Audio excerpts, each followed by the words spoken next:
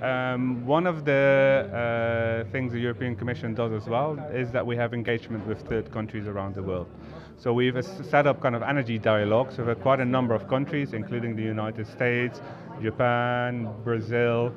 a whole range of countries where actually we have dialogues with the policymakers there, and that's one of the mechanisms that we use in order to kind of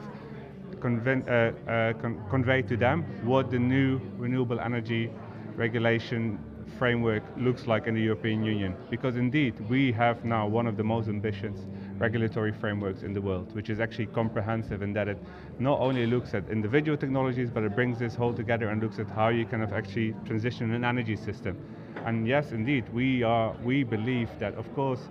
third countries have specific situations which are different from the European Union, but especially the kind of the regional dimension of the European Union policy is something which could be working very much in other regions around the world.